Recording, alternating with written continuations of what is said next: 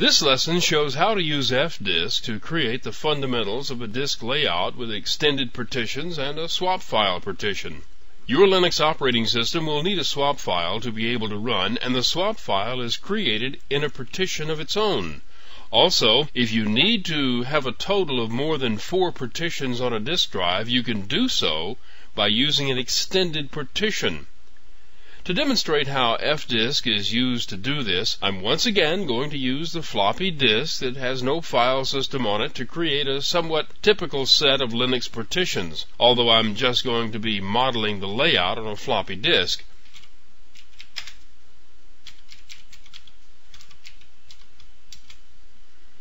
The device node fd0 addresses the entire disk, so that's the one that's used on the command line of fdisk. As you can see, there are no partitions on this disk. Let's begin by creating a small primary partition on the first 10 cylinders. It's common for Linux installations these days to have a single small partition that holds nothing but the operating system. It's called the boot partition.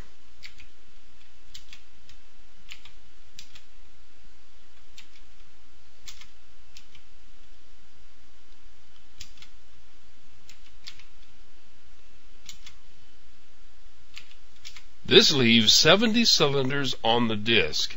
An extended partition can be divided into a number of other partitions, so let's make the rest of the disk into a single extended partition, then divide it up the way we would like to. This is going to be an extended partition. We've already used partition 1, so let's use number 2. We want to fill up the rest of the drive, so let's just take the defaults of cylinders 11 through 80. Now the disk is all partitioned, but the purpose of an extended partition is to contain other partitions, so let's add a new one to the extended partition. Now it's asking whether we want to add a logical partition.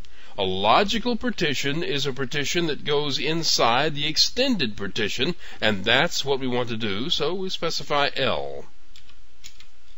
Here we are given the numbers of cylinders in the extended partition. Let's make our first logical partition take 11 through 50, leaving 30 cylinders unused.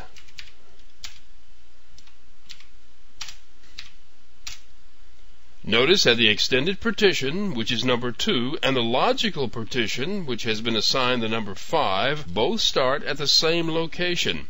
That's because the logical partition is inside the extended partition, and we can put another one in there too.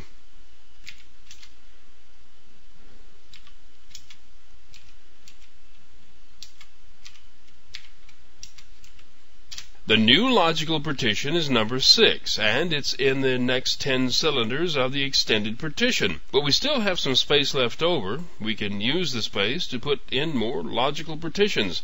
There is seldom any need to break things up into very many partitions, but it is possible. Let's add one more partition as the swap partition.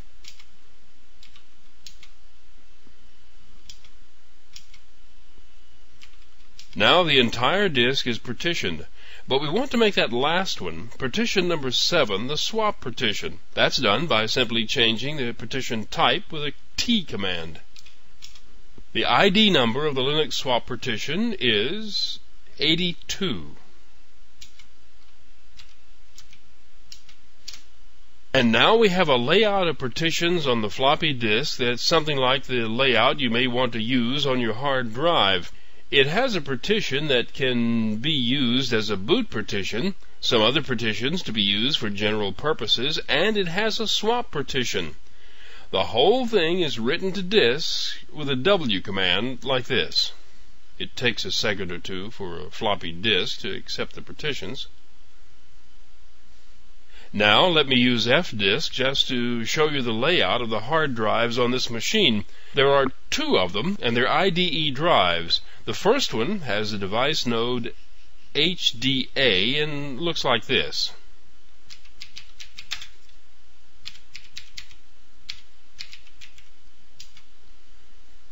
The one with the asterisk in the column is the boot partition. Notice that it's quite small. It only takes up a total of 3 cylinders. Of course, these cylinders are much larger than the ones on the floppy drive. The 3 cylinders provide 24 megabytes, plenty of space for a boot partition.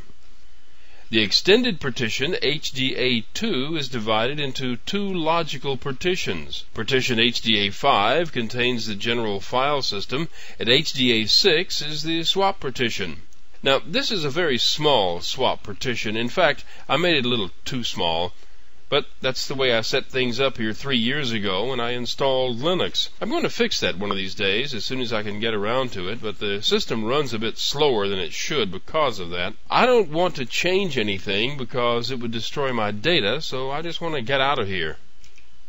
I have a second IDE drive on this same system. Here's the partition table for it.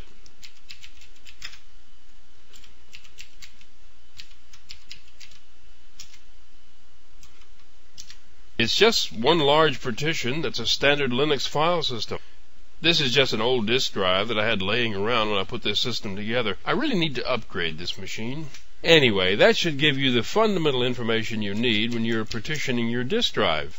In the upcoming lessons, we'll be looking into what needs to be done to create the file systems in the partitions and then have Linux mount those file systems when it boots. Oh, one thing I forgot to show you. There is a flag on disk that determines which partition is bootable, and you can toggle that flag on and off. Let me show you.